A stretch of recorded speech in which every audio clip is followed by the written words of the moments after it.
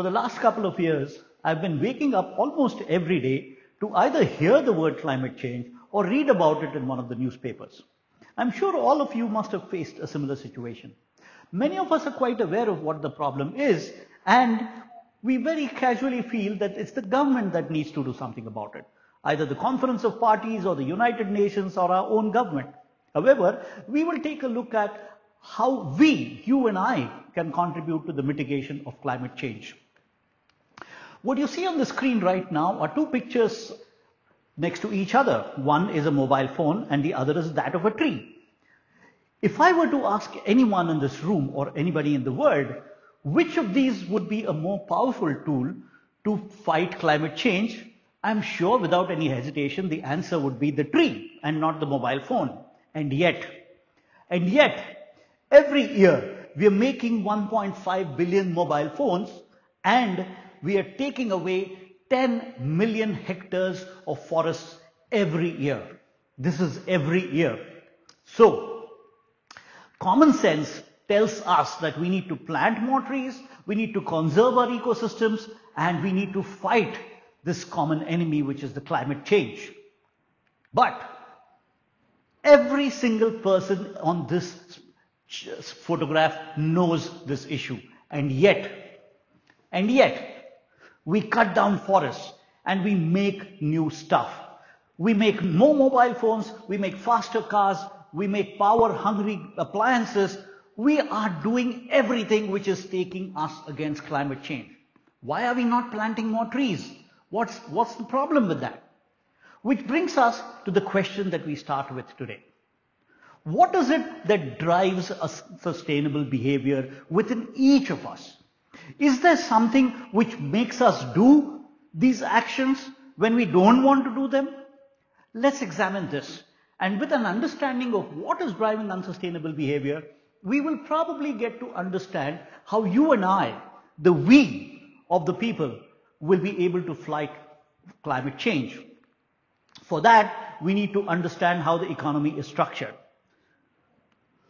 On one side, we have households, where people like you and me live, and on the other side are the industries which work for us. The industry makes products which you and I go out and buy. We need goods, we need tables, we need chairs, we need watches, we need clothes. All of that is made in the industry, and we are the people who are going to buy those stuff. So the flow of goods from the industries to the households is as depicted by the yellow arrow. On the other side, you have the flow of services, which means people like you and me go out and work in the industries. We provide our labor, we provide our intellectual knowledge, we provide the labor which is required to run these factories. So the yellow arrows show how the flow of goods and services happen in the economy. Exactly opposite of that is the flow of money. Because we buy products from the industries, we have to pay them money. And the white arrow on the top of the screen shows how the money goes from households to the industries. At the bottom, it's the industries which pay us because we go out and work for them. So here the white arrows will depict the flow of the money and the yellow arrows will depict the flow of the goods and services. Now, for a well-oiled, well-lubricated economy, there needs to be some infrastructure. And that's when the government comes in. So the government collects taxes for sale of goods, for sale of services, income tax, corporate tax, all what have you. And with the taxes together, the government is going to put up the infrastructure which is required for the economy to be well lubricated and running on its own. So the government makes airports, seaports, railways, roads, it gives us the judicial system, it gives us police, it gives us all the wherewithal which is required so that the economy is not hampered in any way. And the efficiency of the economy is measured by GDP, GNP, GNV, all those terms which you keep hearing and again reading about in newspapers every day. Simply said, the sum of all the white arrows and making a few deductions would give you, broadly, would give you the gross domestic product of the nation. Open any newspaper, watch any channel, there is some news item about which way the GDP of India is going. Are we climbing up? Are we competing with China? Is America going ahead of us? So on and so forth. We keep hearing this very much. We are a nation fixated by the growth of GDP. The economic engine doesn't stop here. There are two very important things which are very closely connected with the economy, which we seem to overlook in day-to-day life. The first one of this is that the foundation of the economy comes from a steady, sustainable supply of natural resources. Look around you. In front of me, I have a table. The timber is coming from a forest. I'm holding a remote in my hand. It's made of plastic. The plastic is made from crude oil. There is a tile which I'm standing on. It's made of silica. That's coming from nature.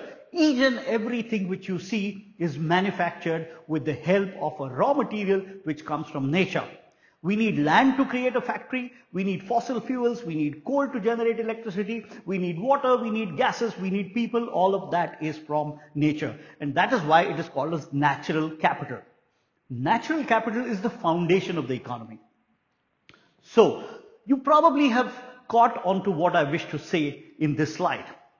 When we are fixated about a growing GDP, we forget the fact that we are implying that the resource stock, the non-renewable resource stock, is going to deplete as the GDP goes up.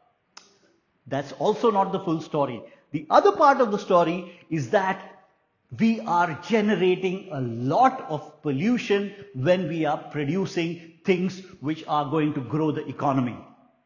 Remember, there is no pollution in nature. The detritus of one species is food for the another. The food chain, the food web, the entire ecosystem recycling is working so that not a single substance in the entire nature is going to pollute or hamper the efficiency of the ecosystem. And yet, anything which we make in the factory, a man-made molecule, a man-made substance, nature does not know how to recycle. It doesn't know how to decompose it. And that is going to end up as pollution. So anything which is made here or consumed in our household is going to pollute. So on one hand, the non-renewable resources for which we have a limited stock are going to be depleted as we are pushing up the GDP growth. And on the other hand, the renewable resources, which are air, water, and soil, are going to be polluted as we are going to push up the GDP. So, what is the implication about these two things in nature being affected by the economic growth? We have seen a loss of forests. Mining industry, which is again one of the foundations of the economy, has been one of the biggest deforestation drivers in the entire world. Agriculture, which is also an economic activity, has been a huge driver of deforestation. Dairy farming, species extinction. As forests are lost, habitats are lost. Habitats are lost, then the community populations change. As community populations change, the food web is broken down. And as food webs break down, it is driving several species to extinction. That degrades ecosystem productivity. Natural ecosystem, a riverine ecosystem, an aquatic ecosystem, a mountain ecosystem, a grassland ecosystem. Each one of them is not going to function to its full efficiency if there is species extinction, if there is degradation, if there is pollution. It doesn't work. We are creating huge ozone holes with the pollution that we have created. The greenhouse gases are opening up the ozone holes. There are new diseases. Look at the last 2 decades. MERS, SARS, Nipah, Zika, coronavirus. All of them have jumped from the animal kingdom into the human kingdom. There are two major reasons why this is happening. Habitat loss for those viruses and breakage of the food chain. And that is why they're jumping into the human kingdom. And finally, the granddaddy of all externalities, which is climate change. So why is it that we are overlooking the depletion of natural resources? Why is it that the pollution is unabated in the economy? We know these problems, right? Economists have been talking of these problems for ages, right? From Adam Smith to even modern day economists. Everybody knows these problems. It has got something to do with two things. One is the pricing mechanism which we use in the economy, and second is the way the free markets are structured. Let's look at both of them. Let's look at the pricing mechanism. In this economic engine, we have four major categories of inputs which we take from nature. The first is the non-renewable resources. The second would be the renewable resources. The third is global public goods, which is oceans, air, atmosphere, and the gases. And finally, ecosystem services. The first two are the inputs to the economy. They are the ones on which we build up, make our products, we build our services, and we create the currency which is required from that. And the second two are the planet's life-sustaining services. These two are helping us survive. These two are helping us to go out and work and create the products from the natural resources. It's about the way we are pricing natural resources which seems to be a huge problem in the economy. Let's look at how we price these. If you ask an economist, he will say that these non-renewable and renewable resources are priced on the extrinsic value. What is an extrinsic value? Extrinsic value is the market value of that product. And how does the market allot a value to a natural resource? In two ways. One is based on the demand and supply, and second is based on the scarcity value. Air is not at all scarce. There is a huge demand for air, but it is not scarce in supply. So nobody is going to pay money for taking in air. However, nowadays, after COVID, we have seen people buy oxygen. So this iron ore, if the price of steel rises from 10,000 rupees to 11,000 rupees, you can rest assured that there are two things happening in the economy. One is that the demand is going up, or second, that the production is diminishing. If either one of this happens, the price goes up. And that's what is called as extrinsic value. On the other hand, the global public goods and the ecosystem services are priced on its intrinsic value. The value of the resource being there in nature. What is the value of this river flowing unabated in the pristine way that you see in this photograph? What is the value of the iron ore being in Molem Wildlife Sanctuary in Goa? That value cannot be captured in a market economy. We have never considered that value. And it is because we don't consider that value of the natural resource, we tend to use it very frivolously in the economy. The economy produces what is demanded, right?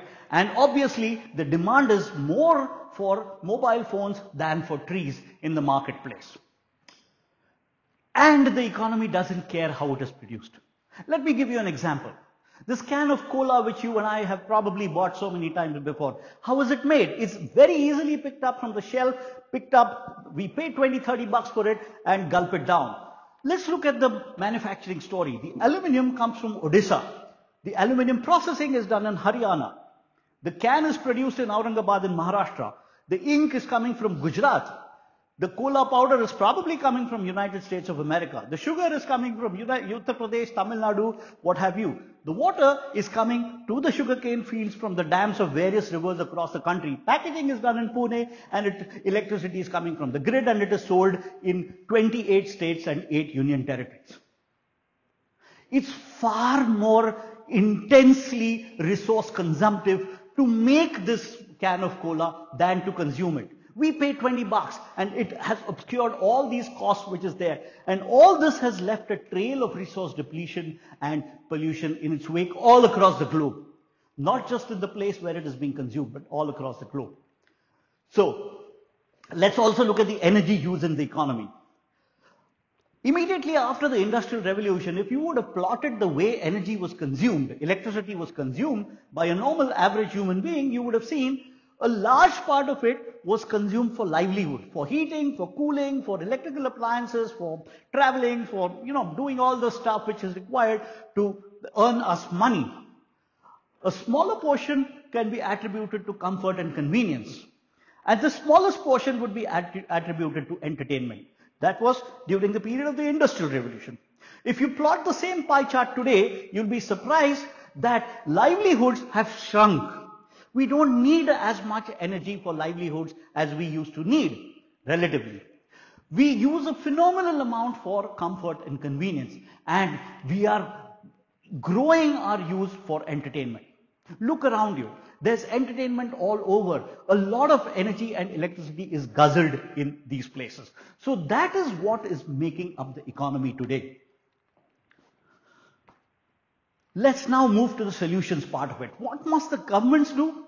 There are a couple of things which the governments do, which you and I cannot do. First is carbon accounting, sequestration capacity accounting. Many governments have started doing that. The Indian government has also started initiatives which are talking about carbon accounting.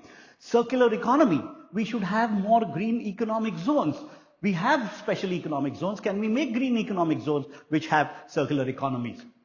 Can we revitalize agriculture to reduce the carbon and water footprints? Certainly we can do that. Can we move away from GDP as a measure of growth to well-being and social development as a measure of how the economy is performing? Can we make science and technology help us to adapt and mitigate the problem? Can we have a low carbon growth? Can we promote green entrepreneurship? These are the things which government can do. But more importantly, there are some things which we can do. Can I contribute to my mitigation? Certainly I can. Can I calculate my water footprint? Yes, I can do that. Can we reduce it? Yes, if I start measuring my carbon footprint, I can reduce my carbon footprint. What do you eat? Where does it come from? What is its ecological footprint? Can I figure that out? It is possible with modern day technology. Can I calculate my water footprint? Yes, indeed. There are calculators which are available online where you can calculate the water footprint of your lifestyle. Commuting and travel.